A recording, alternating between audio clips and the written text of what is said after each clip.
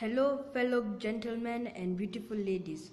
My name is Lukundo Kitawi from Serare School, and I am honored to speak to you about my speech known as My Future World.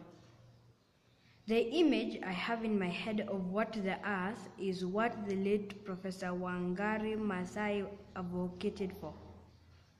I believe that my image of the environment is as others. We all want to be seeing plants growing, clean water flowing, and grass looking more and more green each day. We should know that the environment includes animals. Animals have the capacity of thinking like human beings. For example, if your landlord or lady kicks you out of your house, it is like an animal crossing in another animal's territory. The animal will attack its trespasser. Similarly, a man trying to kick you out of your own house can be likened to kicking out an animal out of its own habitat. Now, everybody has fears. The air we breathe in is at risk.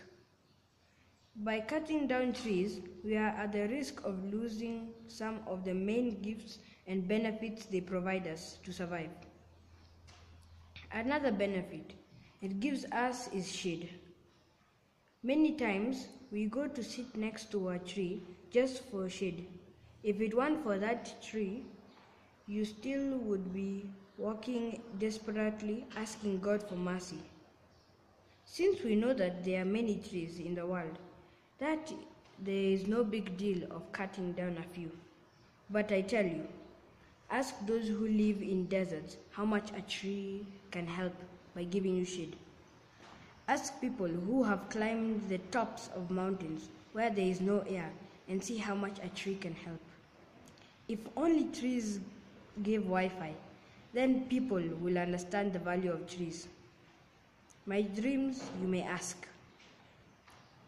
I dream or hope that people from all continents and countries would work in harmony to reforestate every forest. People who obey the law, planting 2 trees after cutting 1, walking down the streets of any continent, you find trash and litter everywhere and anywhere. I applaud His Excellency the President of Kenya for banning the use of polythene bags in his country. Students learn on how to conserve and protect the environment and all its wonderful God-made creatures, from as high as the clouds to as deep as the oceans. I say, I have seen many disastrous things in my short lifespan.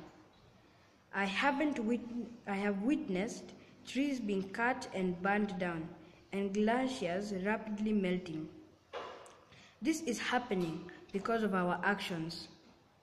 Our magnificent forests have been turned into plain lands.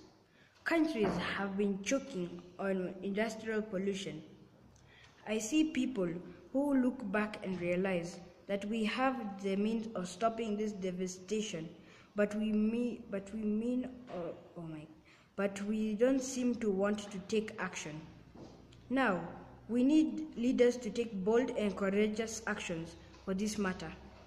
I tell you, I don't believe there will be a 2050 unless we do something. It's either we nobly save or meaningly lose our only home, Earth. Thank you.